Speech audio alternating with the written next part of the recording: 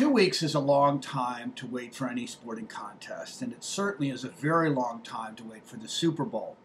Now, the teams like this because 2 weeks allows them, if only, to let their players rest and maybe recover from a recent injury. It's a wonderful thing to have 2 weeks, but the fans don't need it.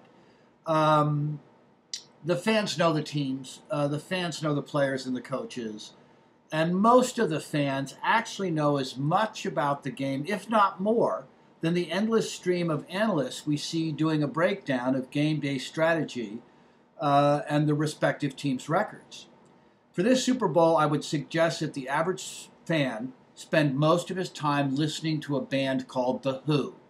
The Who will be the halftime entertainment. Now, if you're under 40 years old, you barely know who The Who are. You've probably never really heard their music.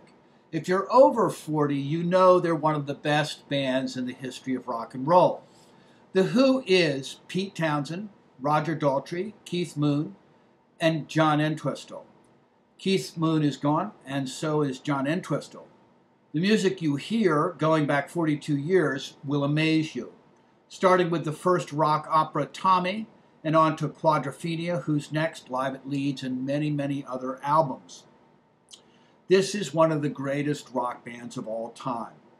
Not nearly as famous as the Beatles or the Stones, and maybe considered second-rate by some fans and enthusiasts compared to, say, Led Zeppelin. But The Who is going to make a statement on February 7th. The Who was perhaps the most innovative and influential of the rock bands that survived the 1960s. And remember, the Beatles, unfortunately, did not survive the 1960s. Pete Townshend was a genius. Roger Daltrey is the greatest lead singer of all time. And Moon and Entwistle were outstanding musicians. Enjoy the show.